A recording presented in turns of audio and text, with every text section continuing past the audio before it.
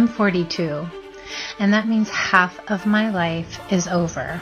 I'm not okay being single. I don't want to be single, and I get depressed. As a person who has been single for me personally my whole life. I'm 53. I'm tired. I'm tired of doing it myself. I get my feelings hurt.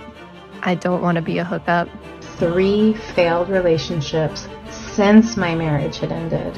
And I have really missed kind of having someone to talk to. Currently I don't date, and it's purely for the reason that I am exhausted. I am done with all of these games. I'm done with men.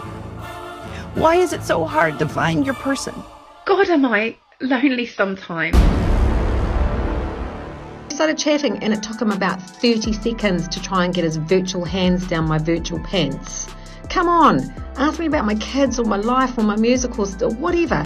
Just not that. Not so quickly.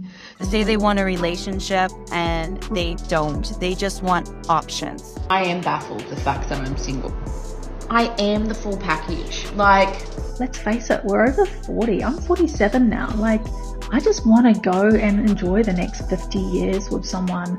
Why are men terrified of an independent woman who knows what she wants? So, it's hard out here, man. I'm just like not looking forward to trying to explain to a man what do I do for a living, tell him how many siblings I have, what do I like to do for fun. But so I did it today. I actually deleted my dating app. And also I'm just not feeling like dating. I basically deleted all the apps. Ghastly frigging apps. Have you even any idea how ridiculously horrible they are? I want something real. It's not out there. Not for me.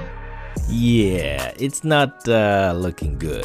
50 years old, single, I'm dating. Found nothing but lying ass. Very confusing because I am a freaking delight. Maybe I'm being picky, or maybe I just have standards. I have an incredible career. I am truly living my best life.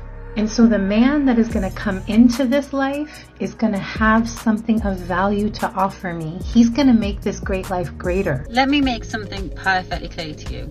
I do not need a man. I don't need a man. I want one. I think I don't really need a man. I just want one. I have really missed kind of having someone to talk to, even about the little things. And I'm ready now to sort of meet the person that I'm going to grow old with. I want to sit on a bench and eat chips, you know. I think when you're single for a long time, you really, really want it to be true. You want someone to be the one. You want it to end. You want to get off this merry friggin' go round. I've never had this amount of struggle in dating in my life. Do you know what I mean? I've had long-term relationships before I was single for this big period. I was 35 and I thought, do you know what? At 35, he was probably 32, I think. But we were young enough to start again. So I thought, this is the best time. We need to do it now. So we split, and at first it was exciting. He's actually gone off. He's got a new wife. And, you know, he's living the life that maybe I wanted, if I'm honest. So far, this series has taught me that if a woman so much as even implies that her man made a mistake, the internet will collectively tell her to dump him and that she's settling. But as it turns out, even when a woman is trying to speak highly of her man, you still tell her the same thing. And this bare minimum thing has gone way too far. This trend of bare minimum is getting ridiculous. I can't even post a TikTok anymore appreciating my partner without people commenting that it's the bare minimum or I have low standards. I literally hate this mindset so much. A man cooking, cleaning, looking after the kids is bare minimum. If my partner ever came home after I've cleaned the house all day, cooked a meal, and looked after the children, and he said bare minimum, I'd be screaming the house down. Apparently, if anything in life makes you cry, it is your man's fault and you need to leave him immediately.